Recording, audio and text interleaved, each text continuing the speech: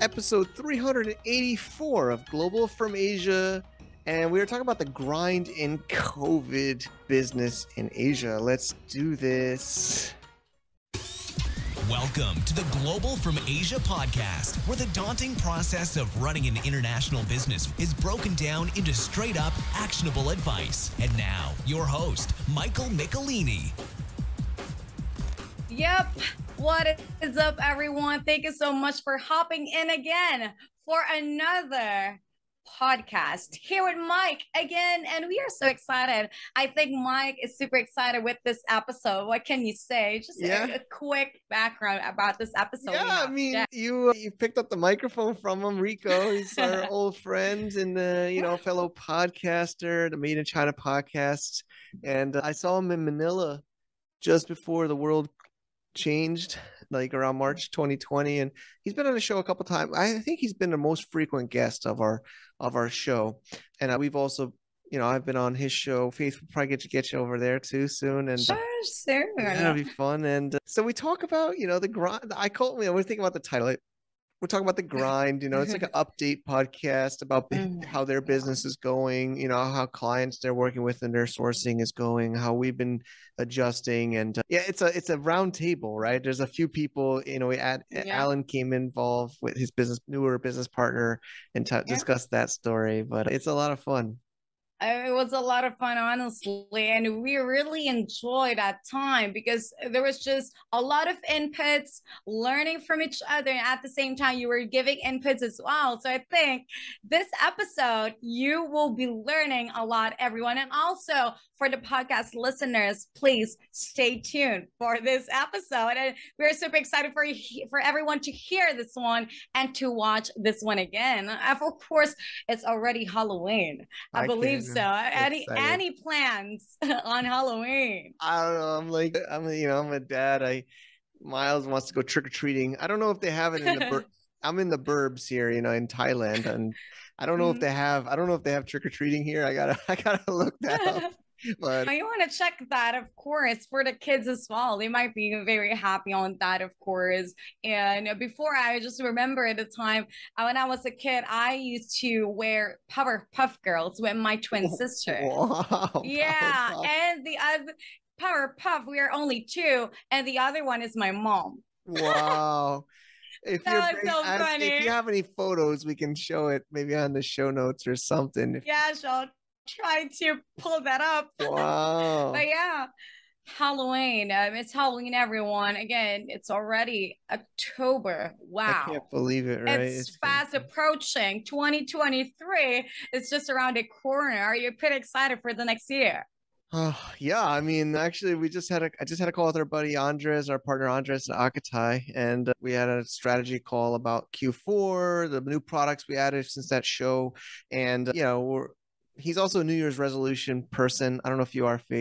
Some people do it. I love New Year's resolutions. So me too. Yeah, great. We got a lot to do. We got a lot to do next year. So a lot of plans. A lot of stuff. So much to happen. Super exciting. Again, it's 2023, and it's already a year that passed. Like, wow. I know. A lot happened. So much is happening. I believe that your week was so hectic as well. I believe so. There's a lot happening this week for you.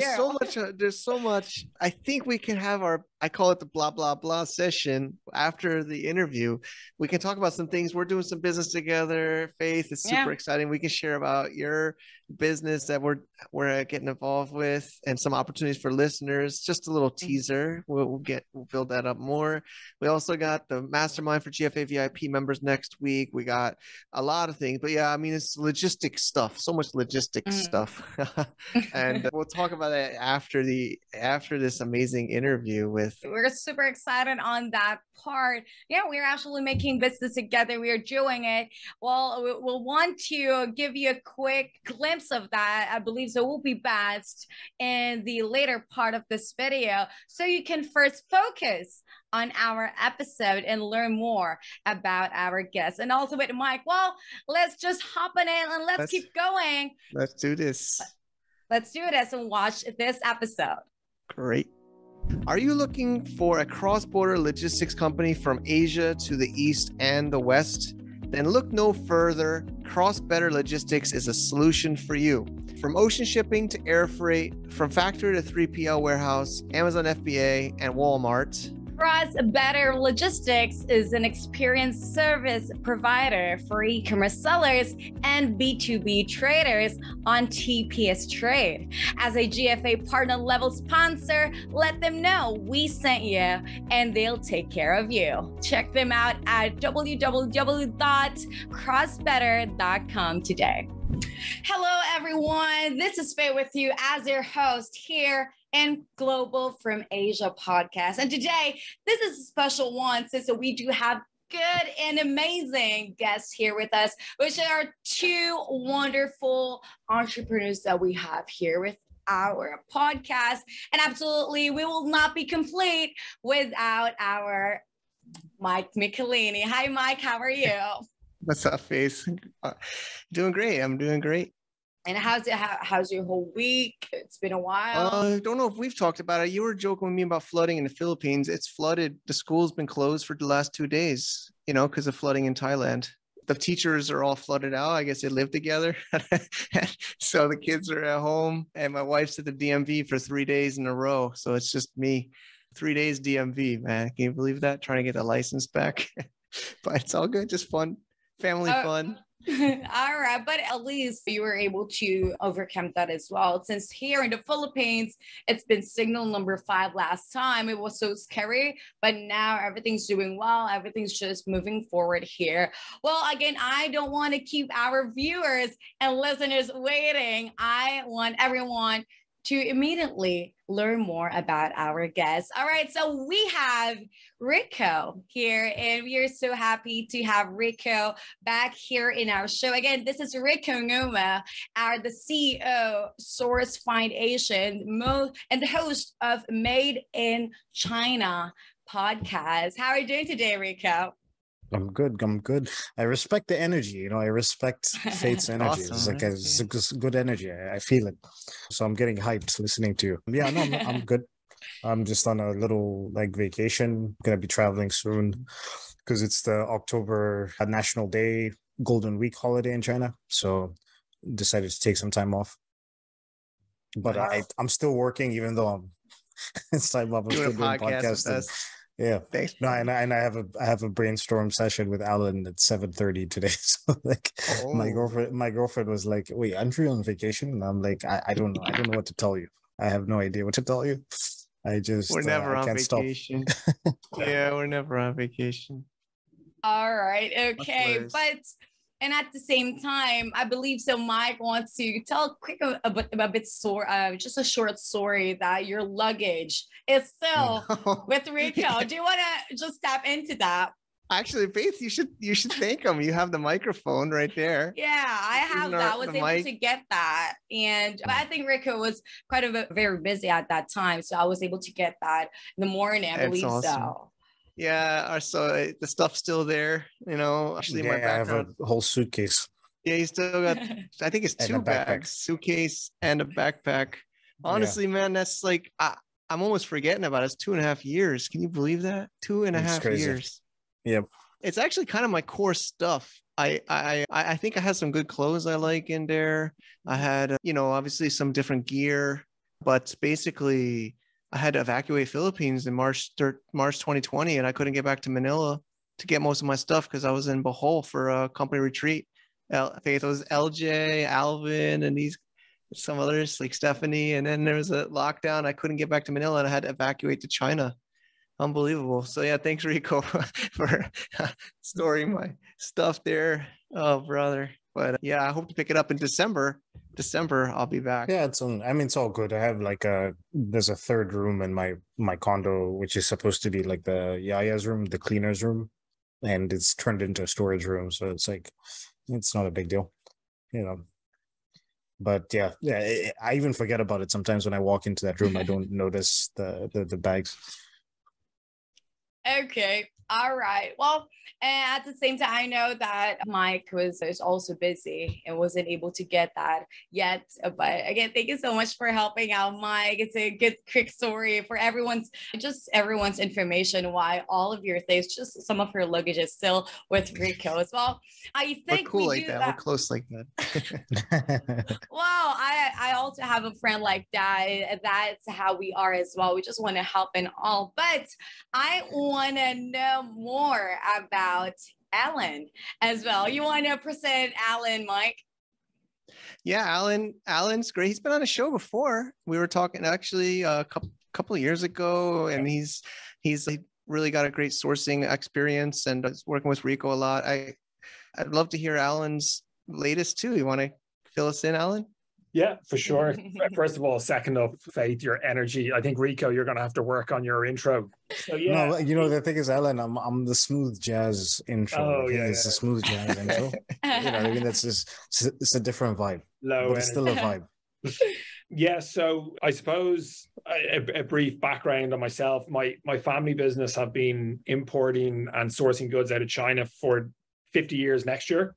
It'll be the company's 50th year anniversary. The business was built in souvenirs. So I'm from Ireland, if you haven't guessed by the accent. We would make leprechauns and shamrocks and anything green and tacky that you would sell to tourists. Over the years, the business developed. We have sort of several brands that sit under the company umbrella. The biggest one being Tipperary Crystal, which we bought about 10 years ago, 11 years ago now, and have developed that into the biggest giftware business in Ireland, which we wholesale throughout Ireland and a bit into the UK now.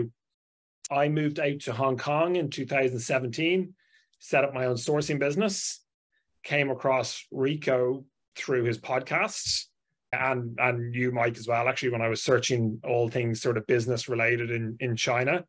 And started working with Rico very kind of early days, 5 years ago in the sourcing business. Awesome. I had also set up an apparel company at the start of that work at the end of 2018 and launched about a month before COVID kicked off. So that's been a bit of a struggle. Recently shut it down because of just everything that's been going on. But the big news, kind of the recent big news, is that I merged my sourcing business with SourceFind Asia. So working a lot more with Rico day-to-day basis now. And working on a lot of projects. So we're kind of building that company out and different aspects to the business that we're trying to develop that we can launch in the near future. Yeah. Yeah, that's really cool. I'm really happy. You guys are both good friends and good people. So that's really nice to hear. And it seems it's been... all of you have been doing great as well. And you want to put your input as well, Rico.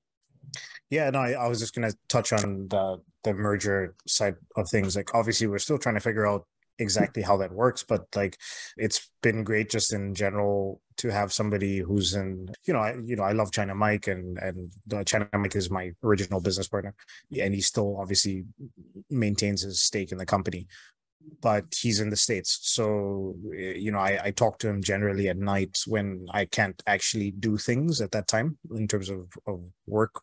Whereas me and Alan are in the same time zone, so it's easy to just kind of bounce ideas off of each other and then implement them before the workday is done. So that's been a fun experience. Yeah, for sure. And I think it's one of the things from the show notes that we might touch on later in terms of failures in business. And one of the things with Earn, with the apparel, just not working with someone on a day-to-day basis or the right people on a day-to-day basis, just, I suppose, personally gives you a lot of fulfillment as well, which is, I think, something we probably touch on later on in the podcast. Mm-hmm. Yep, I think all of our listeners and our viewers would be very excited to learn more about what has been happening in your businesses. How did you grow the business? What's your progress? Well, we want to make sure that we will tap on that a bit later. And of course, today will be something different. It's quite of a roundtable discussion, I believe. So this is something that I'll be asking questions. You can just put in your inputs. It's as easy as that. If you want to tap in very quickly here, and how are you guys feeling about being outside of China for so long? Well, Alan is in Hong Kong. Well, Rico is in here in Manila and Mike is in Thailand. I want to get your inputs, everyone. Let's start with Alan. Yeah, I mean, not being able to get in to the factories and the Canton Fair, it's not been as disastrous as I thought it was going to be. It's made things a bit more challenging trying to find new factories without having the kind of the fairs there. But the fact that we have an office, an SFA office in Guangzhou, and we have our staff there, being able to locate products hasn't been an issue for our customers. Yeah, I thought it was going to be a lot more detrimental to the business, but I don't think it has been. I'm looking forward to getting back into the shows. I'm looking forward to China opening back up, which a couple of years ago, I don't think I would have said about traveling around to some of the factories and spending time in there. But yeah, no, I'm excited to get back in. But yeah, I don't think it's been as bad on the business. It's been more the other side, the effects that COVID's had on the West and companies over there. That's been the real kind of downside to things over the last couple of years. Okay, good to know that as well. And of course, we want to hear it from Rico this time. Yeah, I mean, I would agree with everything that Alan said. It's been interesting for me just because we have about like 4, 5, 6 employees in China, so we've been working remotely with them for a long time now, and then also we have our partner companies that we work with. But what I'm most proud of in terms of this situation is that, one, I've been able to expand it in the Philippines. I've been able to hire more employees here, start to understand sort of the manufacturing climate in the Philippines. But second, our CEO, Imogen, who's based in China, she's basically just taken over the operations and she's run with it. And she's been handling all these major projects that we've worked on in the past 2.5 years. And, it's really cool to see somebody just kind of take hold of their position and just step up in that moment when you need them. And then that kind of alleviates any concerns that you have over, oh, I'm not in China. Because usually with these big projects that we'd have, Mike or myself would be in the factories or in and around the factories, making sure that everything goes smoothly. And Imogen's been able to do that by herself. So, yeah. Yeah, Imogen, a real rock star in the business. Yeah.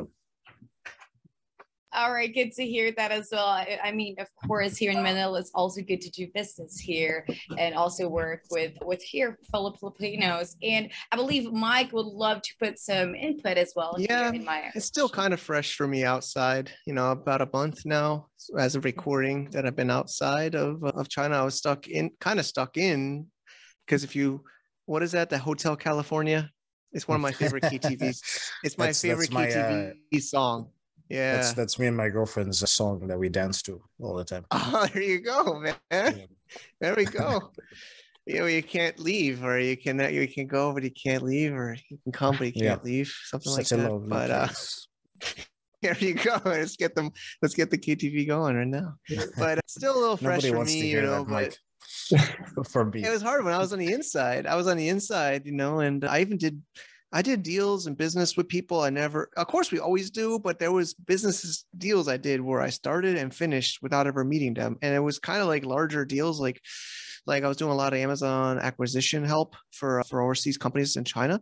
And, we're talking about big projects, big deals. And, I think before COVID, they would have flown to China, or I would have flown to meet them. Right. But I'm doing all this remotely. It's just been really, I think we even said in the show or before the recording, we were saying, I guess we're all just getting used to working almost fully online. Like it's truly like location independent now because of COVID. Maybe it was even a call I had earlier, a Chinese business friend. She was saying how even in China, they're working at home more. I mean, because Chinese were more traditional with the offices and physical meetings. So I think we're all just adjusting to this online world. I agree. I agree. That's pretty much about it, because it's already 2022, and I believe so that we are also moving forward with it when it comes to COVID. And I hope everyone's doing well in their COVID situation in HK, and also here in, of course, Manila. But of course, I want to tap in with Rico. I know you did great setting up a team and systems here for workflows as well, preparing this well before the COVID lockdown. And we even had a podcast with you, with Mike, about your preparations and spending time less in China. We want to get your insights about it, your interview last time with Mike. Yeah, so the podcast I think you're referring to was in 2018 or 2019. Mm-hmm. I was traveling quite a lot during that time period, both for work. When I say traveling, in and outside of China, both for work and play. And what I noticed was, like, when I would leave the office, like my staff wouldn't come to the office, but they were still doing their jobs. They were still being effective and everything. But the reason why I noticed is because we have like product samples that get shipped to the office, and I would be checking in on some of those samples, and then, you know, people would be like, "Oh, I'm not at the office right now," and I'd be like, "Okay, why?" So initially I had fines for people not showing up to the office, and I was fining people. And then I just kind of went like, well, it's kind of hypocritical, because I'm traveling so much and I'm working remotely. Why not have everybody else just work remotely? Like, that makes more sense to me than trying to like force people to do something that they don't want to do, especially since they were still getting their work done. So we implemented remote work systems. When I came back to China in the middle of 2019, I sat down with Imogen, and we sat down and just kind of like wrote down standard operating procedures around remote work systems, and we tweaked it over time as we noticed different things happening. And then when COVID hit, it was kind of like not different for us, because we were already used to working remotely for about 6 months. So it was just kind of like, oh, okay, so we're just doing the same thing that we've been doing for a while. The only difference is that I'm just not in China, or I can't go to China. So yeah, that was that. And since that time period, I think we've completely gotten used to it. We don't have a physical office space in China anymore. We have a warehouse instead, because for the samples and products and stuff like that. But our staff pretty much works from home 100% of the time, besides the times that they have to go to the factories and travel around. But like, yeah, so those have been the changes. Myself as well, I turned one of the rooms in my apartment into an office space. I'm thinking about getting a physical office as well now, just because, you know, this is like, I have like a dog and a cat and, you know, my girlfriend and all this stuff. So it's like, maybe I need to be able to go somewhere else to work to be a little bit more effective. But yeah, those have been the major changes. I agree. And I think Mike would just agree as well, since a lot of our team are working remotely. What can you say, Mike, about it? Yeah, I mean, working online, we definitely check out. We'll link to a lot of these. We're going to reference a few previous shows so you can catch them on the show notes. But yeah, I mean, working online takes a lot of effort. It's everybody loves it, but to actually do it successfully, I think takes even extra efforts and systems and workflows than working in an office. I think everybody here would agree with that. Probably everybody listening. So yeah, I mean, if COVID hit and you weren't doing it online, you had to shift to online. I could only imagine how hard it was. But yeah, I think same as Rico. When COVID hit, we were already working online, so it was just kind of normal business for work, which kind of worked out. Mm-hmm.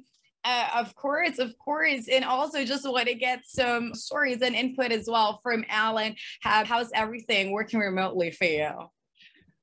Well, when I moved here, I was working from home anyway, so mid 2017. So it didn't affect me at all. I did come from an office environment back home. So I do think there's I think once everything kind of settles in the next couple of years, there'll be a nice blend with working from home and working in the office, because I think having that face-to-face time with people, I think it's good for creativity rather than sitting at home and in your home office, kind of not dealing with people. And again, kind of back to what I was saying earlier on, that's one thing that affected me a lot when when I was working on my own all the time.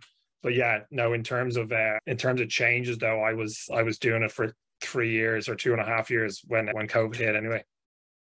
All right. It seems like all of this three have been doing a lot of things, especially when working from home. But I agree. We're all visionaries. Exactly. I think I agree with Rico. I would love to have a space as well if I'll be given a chance. So I can just work, focus on everything that I'm doing. I really understand. I really agree on that as well. And now let's move forward here. What are the trends you're seeing in 2022 moving into 2023 in B2B trade and sourcing? I believe that we are years into the COVID lockdowns and the shift to fully remote sourcing and teams. I want to get your inputs, everyone. Let's start with Alan. In terms of trends, it's in sourcing. It's kind of hard to say because everyone's obviously looking for different products. I've seen a few different companies do it. One pops to mind in terms of Wayflyer, who are a financing company, and then they're also offering freight options and also looking to offer a sourcing and manufacturing option.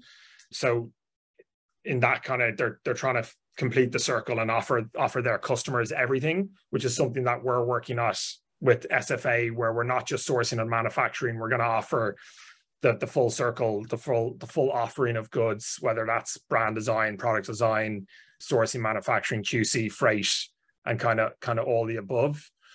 But yeah, I haven't seen or haven't noticed any very new trends. I mean, maybe Rico, you can help me out here in terms of what sort of new is popping to mind. But just with considering all different customers are looking for different items in terms of sourcing and manufacturing, it's kind of based on what the trends are in their specific industry rather than what's going on in our industry. I think maybe the main trend that I'm seeing that has been going on for a few years is like companies that are trying to source not just in China, but maybe a blend of sourcing in China and other countries. So like people are trying to transition outside of China, but they know that they can't do everything outside of China. So that's been something that's getting more and more. It's been like a sort of snowball since I would say 2017. Well, since that's it. I mean, there's something that happened a lot with Trump with his tariffs, and people decided that they were going to move everything outside of China.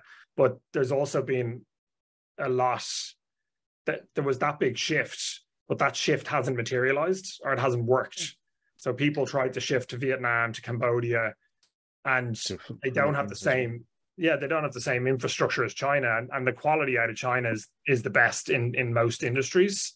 So there was that big trend for the push for it to happen, and then it just didn't materialize, or I haven't seen it in a lot of industries completely shift out. I mean, I've been telling people for a while, it's like, yeah, it's all well and good to say let's source from outside of China, but like the implementation is quite difficult to do, and it's going to be many years before China is overtaken by another country with that, with the infrastructure and all that stuff. But I am noticing more. Oh, another thing I'm also noticing is sustainable products. Like a lot of the clients that come to us right now, they want to know if the product has been sourced sustainably, if the raw materials are sustainable.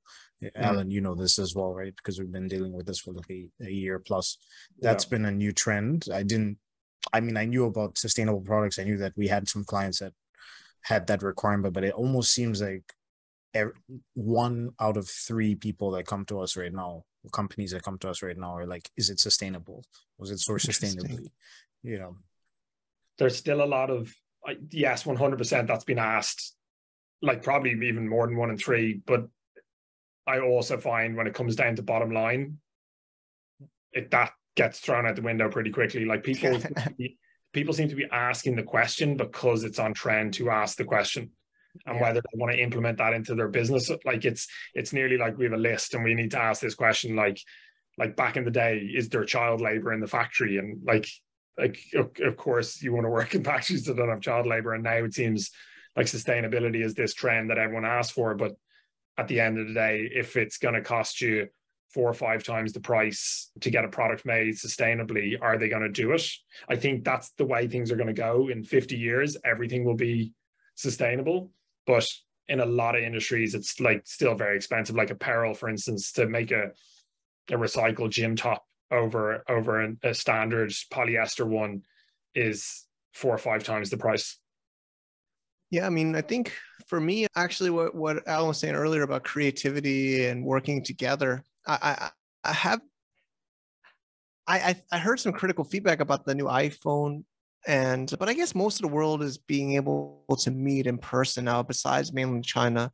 But I know in China, like I literally talked to like Rico says, it's Golden Week, it's holiday, but there's Chinese business people still talking, doing calls with me, and I feel like they're hungry to learn more because they don't have the exposure to the international market. And like those trade shows, they would learn as much as the international visitors would learn, but they would get ideas of products themselves. So I think it's affecting innovation in general, but especially in the Asia markets, even in Thailand. Like I'm back here in Thailand, and like I was mentioning before the recording, people aren't really meeting in person as much. Everybody's mostly doing things online, and I do think it's affecting innovation and creativity. It's a good point. But even all the big tech companies in the States, are they all back in the office? They're all still working remotely, aren't they? And I'm not sure either. I guess I don't. I know. I remember Facebook said they weren't going to do a live event until 2023, and that was about a year and a half ago. And I think it was either Google or Apple have only just announced to go back. So a lot of them people are back, but people are also still working from home. And like you're right, it's when you meet someone or have a Zoom call or a Zoom meeting, it's very, very different to in person. And it's creativity, it's relationships. Like when you go to a factory in China, you sit down with them, you have dinner and you have a beer and you have all the mounds of food. And that's what builds the relationships. And it's the same with creativity. Are you in mute or just you ask? Is your mic okay? Yeah, Rico, we don't hear you. Not hearing you. Maybe the AirPods. Yeah, take your time. All right. Yeah. So what I was going to say is like, I saw an interview with Mark Zuckerberg, and he said that they're going to keep it optional for people if they want to go to the Facebook campus or offices versus working from home. So he's like, that's just the way of the future. So I think that's just going to be more implemented with other companies around the world over time. I don't know how long that's going to take, but like for us, like it's the same thing with us. Is like I still think it's important to have a physical office space. I still think it's important to have face-to-face meetings from time to time, but I don't think it's a requirement to be effective in your work. It just, I think this whole thing has changed that whole 9 to 5. Like you need to be in the office at 9 o'clock and you need to leave at 5 o'clock, which I think anyway, but it's changed that. It's if you leave at a half day, but you've got all your work done, obviously depending on what you're doing in a company. And I think the higher management are a lot more open to letting people work from home as well, because productivity, they would have assumed it would have dropped if you're working from home, but it seems to be the opposite, where people are like, I'm going to get my work done quicker so I can have more time off, finish my day early. So I think it's going to change the whole dynamic, and I think you'll have a lot of people doing the Facebook thing and like the extensive holidays, like even that, like companies who have unlimited holidays, no one takes them because they're all terrified to take 3 months off, because you'll be the guy who took 3 months off. Just to add to that in terms of productivity, I think what changes in terms of like when you're working remotely is you just have to be a little bit more structured in terms of assigning tasks and who's responsible for what and what you have to do on a daily basis. So like that's the difference. It's like when you're in an office, you can just walk over to somebody else's cubicle or whatever and just be like, hey, like you need to do this and that right now, right? Or today. Whereas like when you're working remotely, it has to be a very much more structured aspect of it, assigning tasks and assigning specific things that the person has to do, and then touching base and checking on progress on those tasks. So that's the biggest difference I think I've noticed. Like, but again, with that, like even in the office, when we were working together in the office, I'm the kind of person where like I don't like being interrupted in the middle of my work. I think Nicolini can relate to that. Yeah, I'm like that. So yeah, we do the Pomodoros, and it's like I put on my headphones, I'm listening to music, and I'm in the zone. I'm working. I don't want to be called. I don't want anybody to touch me. I don't like, just if you want to talk to me, message me on Slack. Literally, if you're sitting next to me, message me on Slack, and I will respond when I have time to respond. So, people learn that over time, and it's just one of those things. But yeah, with remote work systems, I think that's important. And one of the things that you learn is that, hey, like you don't have to talk to people all the time. Like it's sometimes it's more inefficient to do that. You can always just message them. I surely agree. Again, I have been working from home for quite some time now. I have been doing a lot better ever since compared to I was working on site. Well, it depends on the person, but honestly, I agree with you. I do have music that I listen to whenever I work, sometimes like an instrumental, sometimes like a white noise. So depending on my mood, but I agree. I love anything that can help me focus and do deep work as well. And of course, I know we have been talking more about remotely working and everything, doing all the teams and every single thing. Well, your clients, any trends you are noticing in how they are doing their business? So what are the shifts that you really see from at this point? Let's start with Alan. Well, we have had a few new clients recently come on board, or well, we're in the process of doing sampling, who haven't been able to get out to the shows, so haven't been able to source new suppliers themselves. And then we've had a few conversations. I've had a few conversations with people as well who've moved away from having a sourcing department or a sourcing kind of expert in their business, and they're looking to outsource that side of things. So that's something that I've definitely noticed in the last kind of 6 to 8 months. Yeah, that would probably be the biggest one from my end. Now, whether that's something that holds on, it would be interesting to see that the first kind of Canton Fair coming back, how many people come out to it. I think it will be massive whenever China does it open up. But yeah, that would be probably the biggest trend I've seen. And how about for Rico?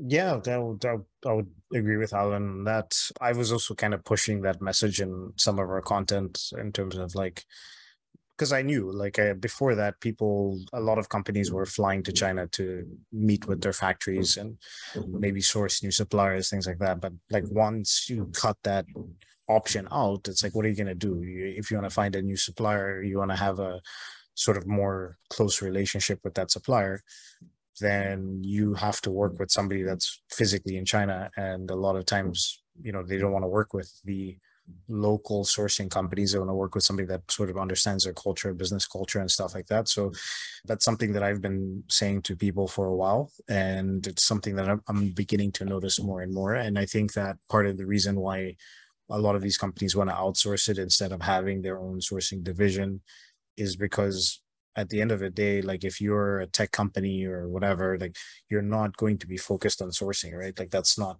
your core business. That's not what you do. It's much easier to hire another company to work on what they actually do, their profession. So yeah, I would agree with Alan on that. All right, good to hear from that as well. And of course, Mike, what's your input on this one?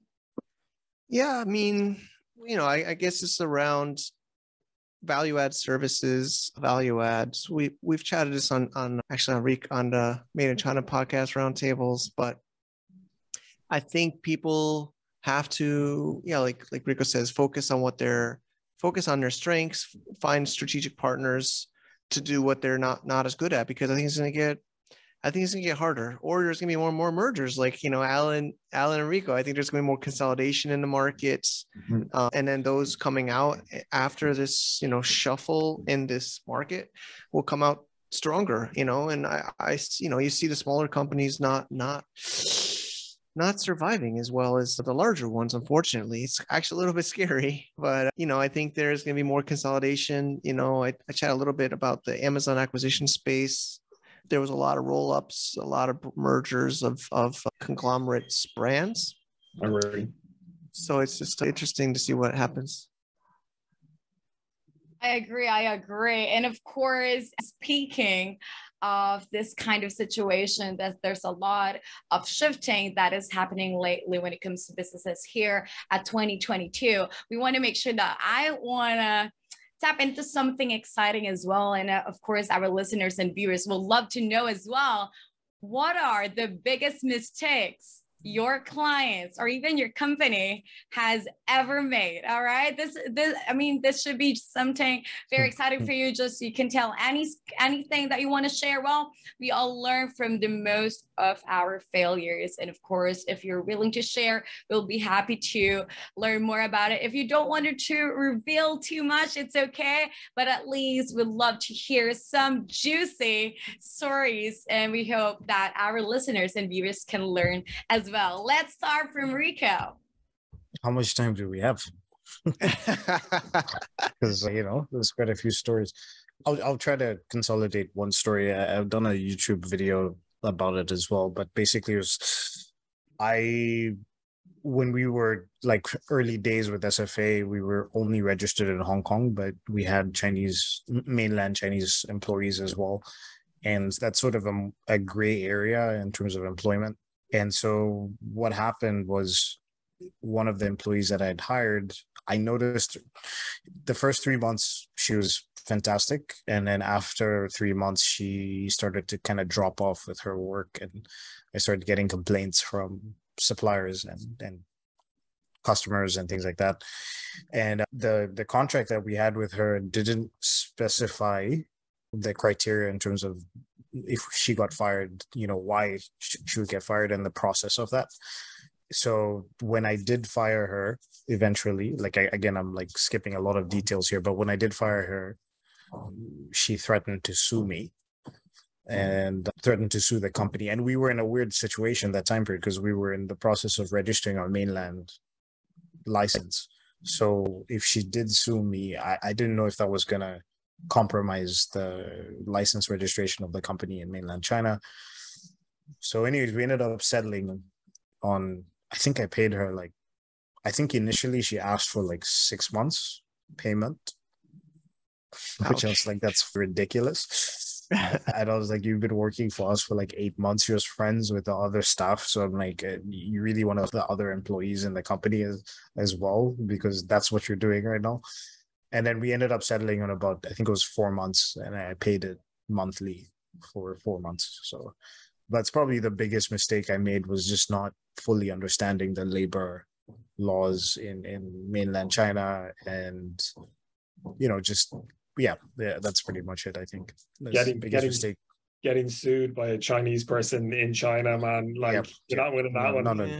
Not a good I got stories like that. I mean, I don't know about the labor department supports the locals, I think, in most markets, because as a West as a non-local, like a foreigner in a country, as a business owner, the government usually sides with the local versus the international person, whether that's I think even in the US probably, but everywhere, I think it's changing a bit in China on a higher level, as in Nike have won a case recently in New Balance, and at a very, very high level, it's changing a tiny bit, but I'm sure at our level, it's not really. Yeah, and for me, I just kind of looked at it we're gonna lose this X amount of money by paying her 4 months.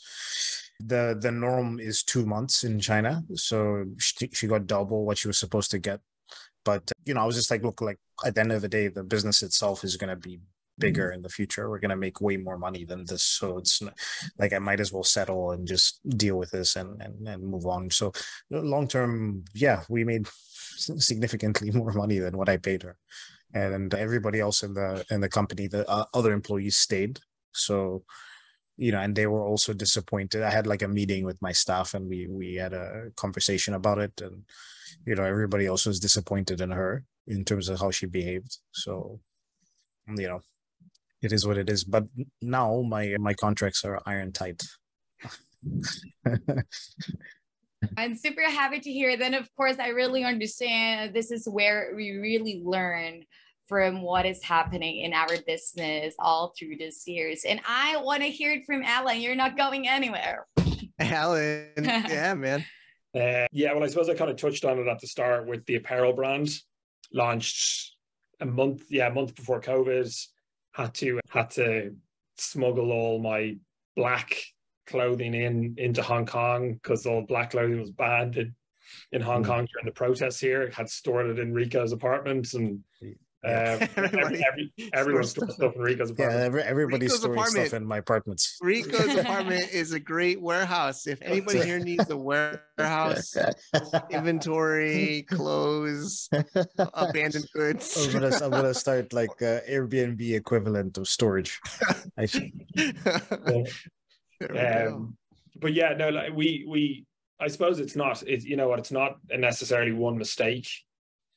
There was loads of mistakes made. There was loads of good stuff done with the brand, but one of the biggest issues was around team and my partners, like two great guys, two brothers here in Hong Kong, but they were too focused on their gym and their training and not focused enough on the brand, where I was putting everything into it.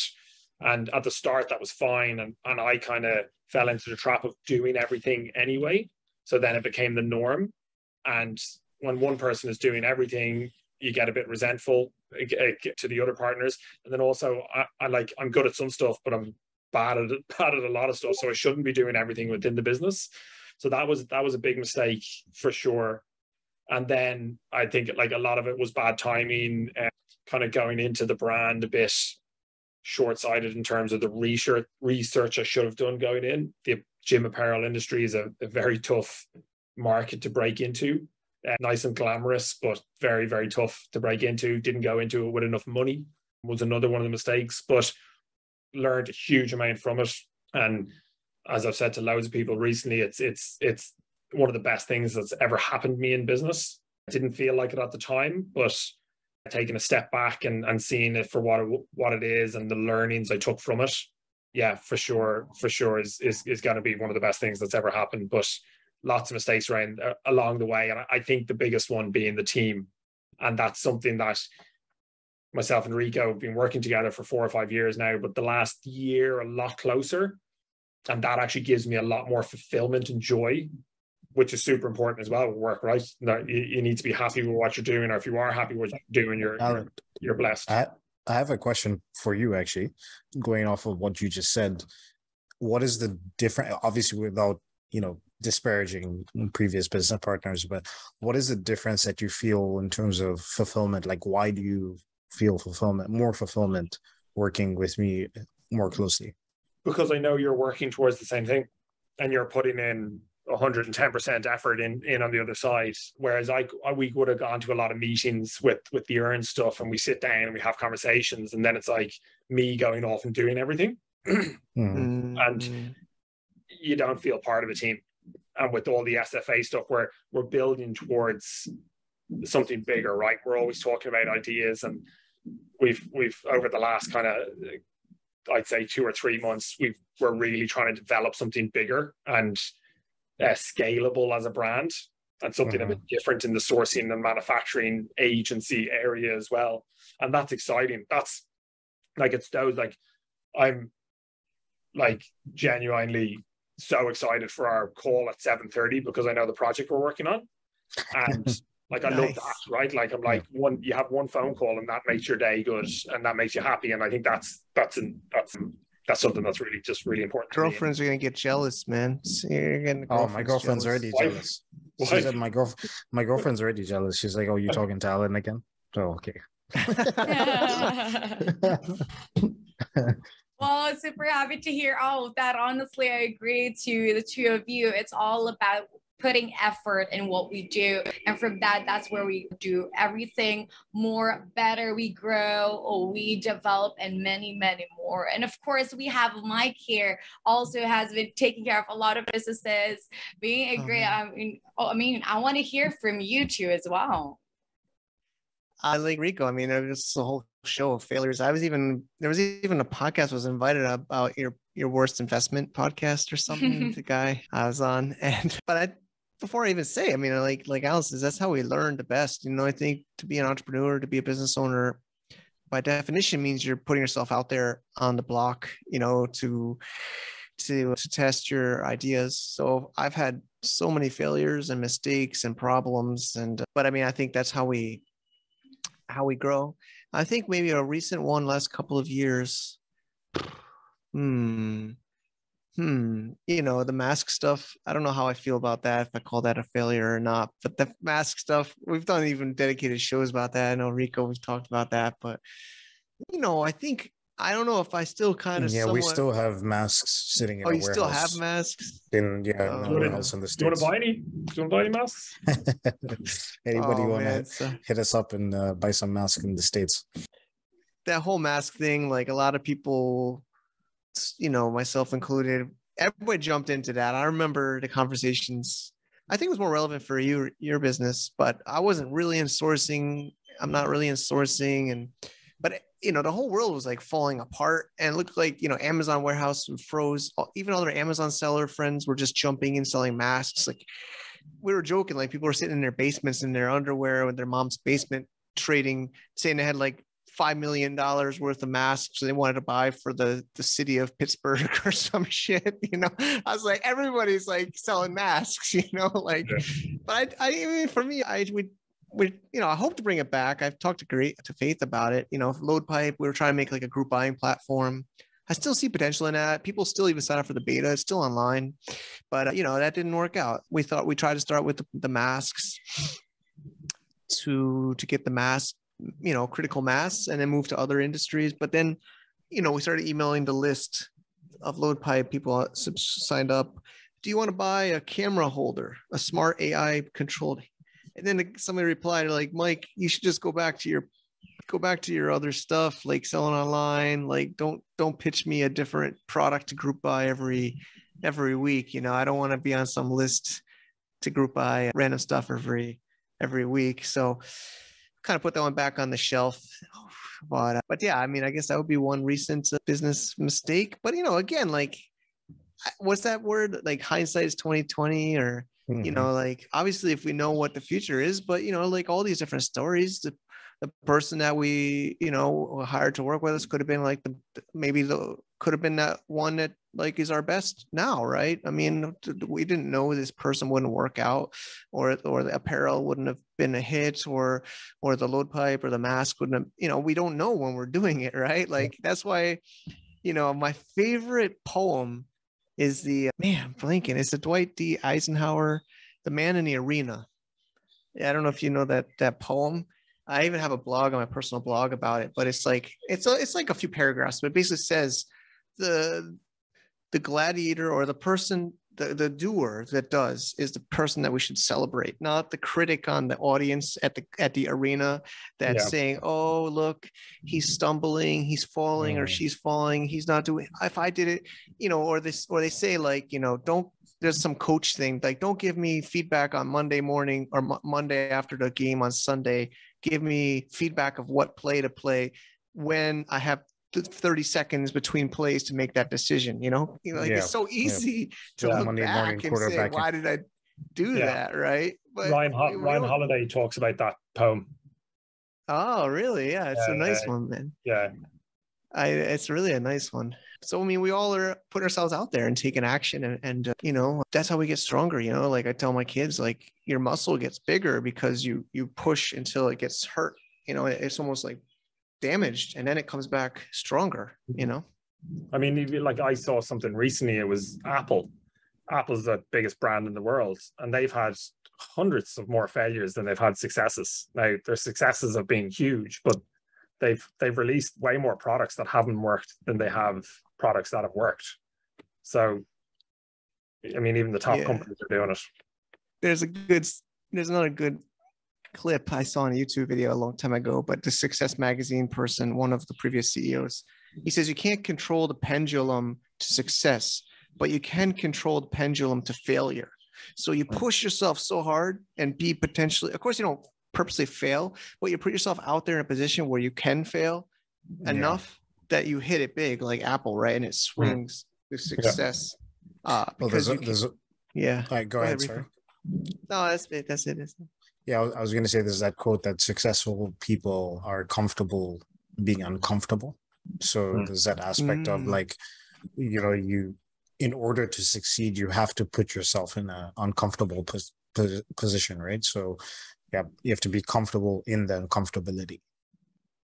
Yeah. Wow. I love that. I love that. Also, of course, my take on that, of course, our failures would be our building blocks, like our baby steps to reach success, honestly. And I love all of the stories. I believe all of our listeners and all of our viewers super excited to learn more about you, more about Alan, more about Rico. Well, of course, if you are interested, everyone, to work with this wonderful and amazing people, well, please do promote your socials, your company. Let's start with Rico. With us, like what we have a Discord right now. So if you go to sourcefineasia.com/SFA-Discord, or you can just go to the main website and look at the navigation for Discord. Discord is really important for us right now because we are sort of in a transitional period where we're working with larger companies, but we still want to work with small to medium-sized businesses and startups, people that are doing crowdfunding campaigns, things like that. So for the way we see it is like, I'm on Discord, I'm communicating with these companies, these people on Discord. We have 2 AMAs every week. One is called Ask Batman Anything.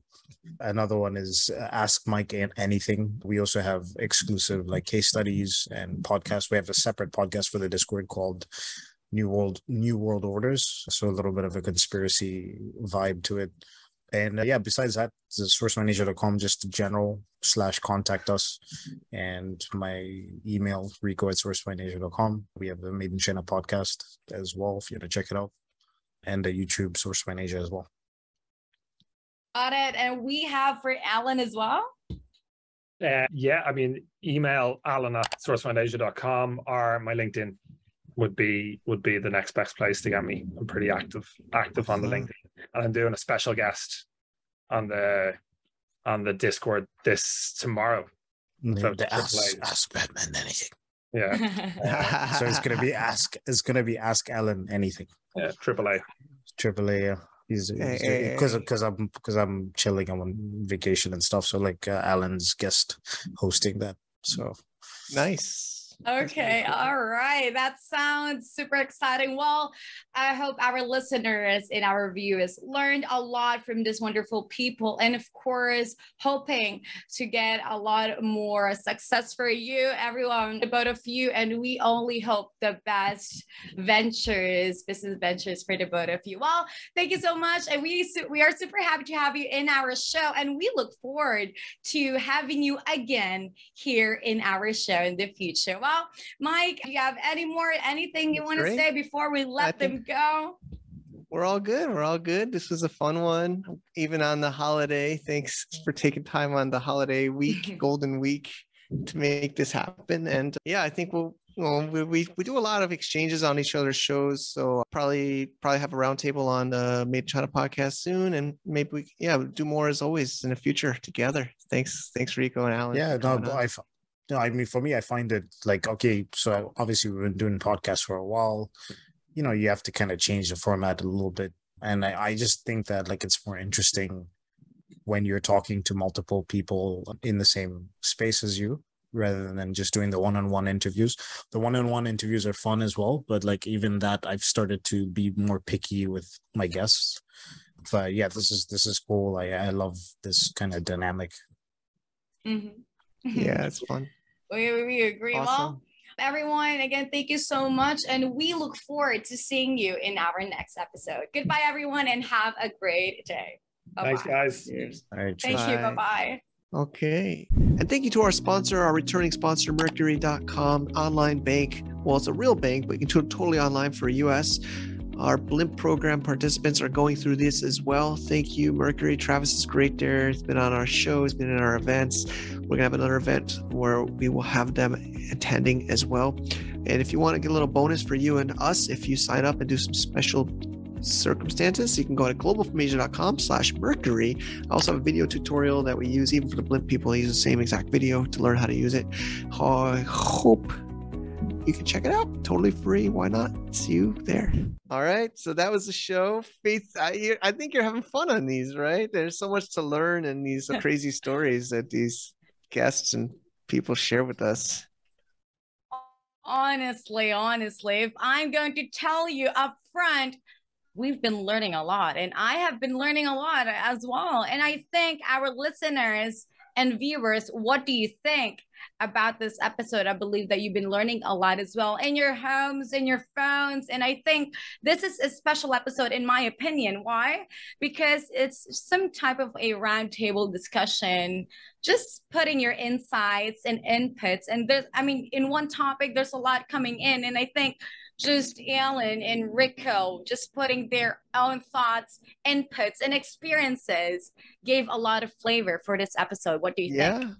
I mean, they also started, I don't remember exactly, when, but they've been working together and friends for a while, and now they're working even closer together as partners, which is really, really exciting. And, they've both been on the show in the past separately, and this is the first time they're both together in this show. Like we mentioned, Alan decided to join later after we were prepared, and it was really a pleasure.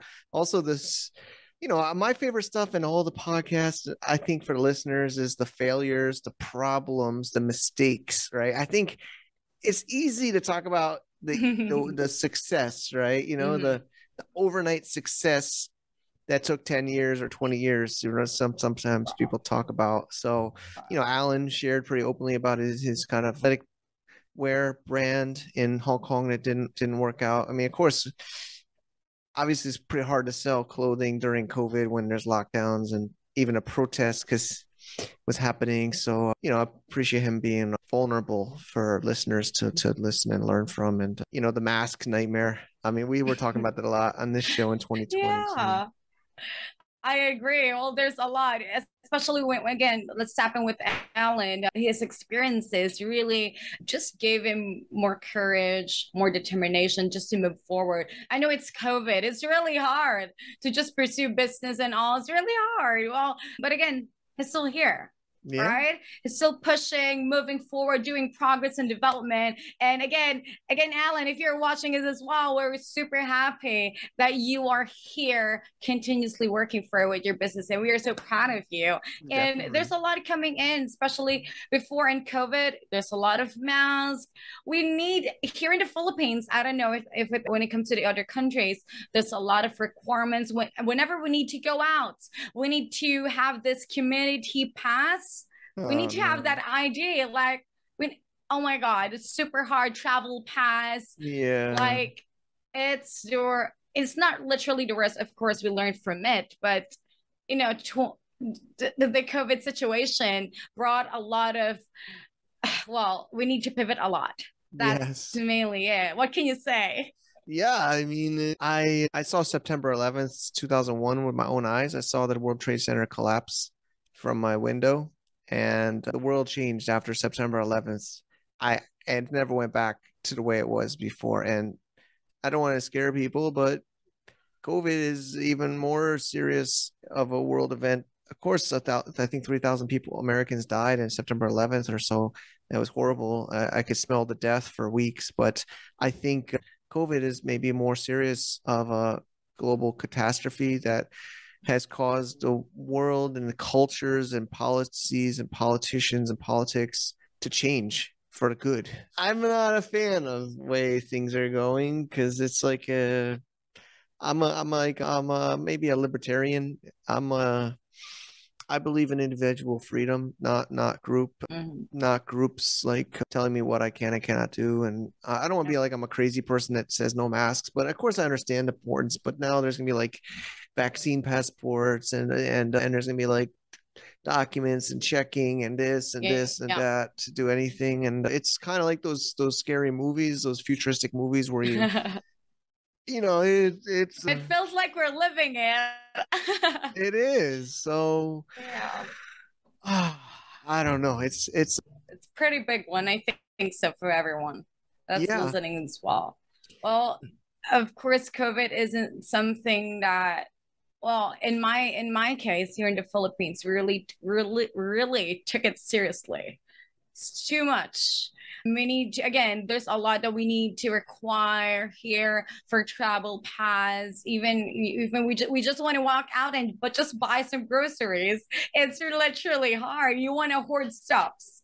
And sometimes there's this it's in the news that back in the pandemic, there's a news that you don't it's not okay to hoard things because you want to give out some time for people to buy as well for the others. But of course, you want to think of yourself, your family. So you really don't know which path you want to take on that. I know. Oh, brother, there's a lot here, but yeah, I mean, it was scary. Like I was in the Philippines when the lockdown started in March 2020, and the shelves were getting emptied, and the rest. And LJ on our team, we had like a team call, and she's like, "Mike, you can get off the phone, go get canned food." Yeah, seriously. I went to like the market, and it was like the shelves were like emptying. It was really nuts. So yeah. It's again, what a situation that we have. I believe our listeners and of course our viewers, again, it's not only Philippines of where Mike is, where I am, but it's also all over the world. And I think having you listening and having you viewing this podcast, we are now surviving it all throughout with progress. And I'm very happy that everyone's just coming in, moving forward, doing what they need to do. And it's 2023 is just around the corner, and we are happy that we are able to overcome the situation that we have for COVID. I believe so, yeah? Exactly. So exactly. We're just working better online, I mean, I was working online before COVID, but, I think we've gotten even better, like Faith, we're, working together well, and it's a pleasure to have you in the show. And do you want to share some of, a little teaser of what you're of course we're chatting about? Yeah, again, everyone, of course, that you have been seeing me here doing a lot of coaching with Mike, and I've been really enjoying the time working with him. And notes that we've been doing a lot of videos already, video content, and you might want to just wait for our almost every single week. It's almost a week now that we are doing a lot of episodes, and we just want you to wait for it. Every single episode, we want to make sure that you'll be seeing a lot of contents, not only podcasts. We will be guesting a lot of people, and it's very happy working with Mike, absolutely. And again, I was able to give him a quick vision of having my outsourcing agency. It's actually called Leva. And just mainly helping entrepreneurs, business owners, just free up their time. I think so. That's the best word, because I know you have a lot of workloads. I believe so. Definitely. And I believe so. Yeah, a lot of our listeners here are entrepreneurs, business owners, or want to start up a business. Might be. And that's why I think, of course, any business owner would love some assistance on that. Again, we want to take off that workload. That's mainly my vision on that. Yeah. It's just a quick glimpse. Want to take off that workload. You want to make sure that, I want to spend more time with my family. I want to spend some me time, just go on vacation, but I cannot because I have a lot of things to do.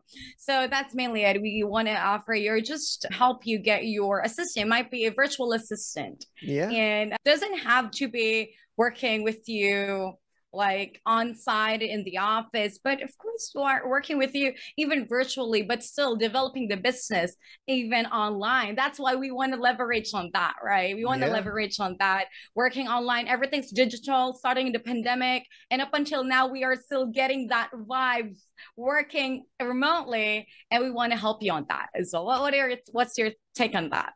I'm really excited. I mean, I think some people know we've done some webinars and courses in the past, and to really collaborate together with your startup and build this out. I think we're going to do some more shows and content webinars and masterminds and weave this in too. So I'm really excited, Faith. It's awesome. For us, we were so excited to create more webinars on it, and also podcasts potentially. And again, we'll be having more guests talking more about business. It's always that, just giving value to our listeners and viewers as well. But yeah, and of course, I would like you to share more about our GFA VIP Mastermind call next week. It will be on October 19, 8 p.m. Manila HK time on Wednesday. What's the plan on that? Sure. So it's actually missed a month or so, and we're getting things back on track. It's a monthly roundtable with some of our members. Also, our new sponsor, CrossBetter, will be joining some of their reps that you might have heard the ad in our show today, first time. Actually, it'll be the day after the show goes live. So this show goes on the 18th. This will go on the 19th. But if you're a member, it's a private membership. It's, we've been getting new members joining and applying and paying, and we really appreciate their support. So this is a way to engage with our experts and our community. It's more of just a general roundtable session, and we do have other sessions that are more focused, but this one's really just to catch up to. I'm also going to share some strategies about our launches. We've also talked about this NYBS or New York Bar Store videos. It's more behind the scenes, some private things that we don't share publicly, as always, on our masterminds. Yep, I agree. Well, people would love to watch that as well. We do have a call next week for our mastermind, and we'll surely wait on that. And of course, we were able to kick off our launch, our first ever show again for NYBS. So what is your take on that? What are your thoughts? I know you're pretty happy about that. I was a little bit, when we do post-production for these, I'm a little bit more flexible, but I was a little bit more of a perfectionist, if you might have noticed in our work systems, right? Mm-hmm. But we're bringing it back. This is the first major business that we had here. And yeah, so I shared the story, the good, the bad, the ugly. And you and I, it was great. You're an awesome host. And that's on newyorkbarstore.com/show-kickoff if you want to watch that. I almost feel like we should put it in a Global from Asia show. It's like almost like a Global from Asia interview in a way, but I think people like this kind of stuff. Yeah, we can do that. I agree. And I really enjoyed that kickoff episode. Again, it's our first time for this major brand that you have before, and just bringing that in, it's like a major comeback. That's the word. Yeah. Major comeback. I was so happy about it. You were so happy about it. But of course, we want our listeners and viewers to be happy with us as well and celebrate our kickoff and comeback of the New York Bar Store. And well, again, just watch. We have the link here down below, and we want you to watch it as well. Definitely. It was a fun episode with you. I really enjoyed it, Faith. And all right. Well, I think we had a lot of fun in our outro, and this is the COVID, what is this grind? globalfromasia.com/COVID-grind. If you want to check out all the show notes and links, maybe the Powerpuff Girls family photo will be on there. I don't know. Will it be? Yeah, hopefully if I pull that up. All right, fingers crossed. We'll put the Powerpuff Girls. Fingers crossed. I want to see that. All right. We'll see you, everyone. See you next show. Thank you so much, Mike. I'll see you in the next show. Everyone, please do support our videos moving forward. And we are so excited for the coming videos. And please stay tuned, stay watching, and stay listening. We'll look forward to seeing you in the next video. To get more info about running an international business, please visit our website at www.globalfromasia.com. That's www.globalfromasia.com. Also, be sure to subscribe to our iTunes feed. Thanks for tuning in.